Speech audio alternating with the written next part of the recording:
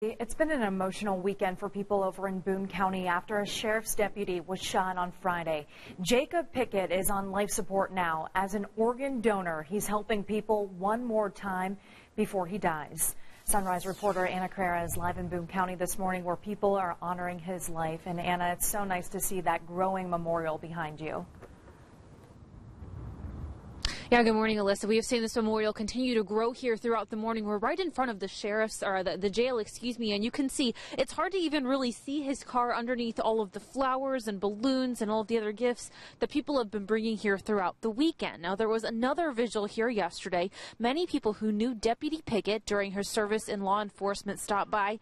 That includes one man who helped actually organize the event. Alex Dale says Pickett arrested him once, and the deputy encouraged him to turn his life around. He did, and now he's been sober for more than a year. A better example now, he says, for his daughter. Dale says if it wasn't for Deputy Pickett, he wouldn't be here at all. We need to understand that they get up every morning not knowing that they're coming home. And it's not just a car accident or, an absurd fatality. It's being shot at, being stabbed, being, in a crash at a high-speed rate.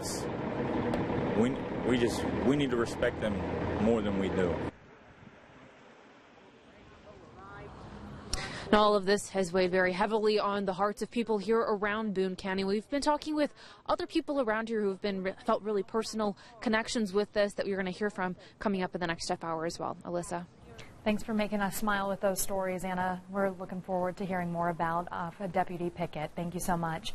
Businesses and homes around central Indiana are already flying their flags at half-staff in honor of Deputy Pickett, and we expect Governor Holcomb to make a statewide order in the next few days.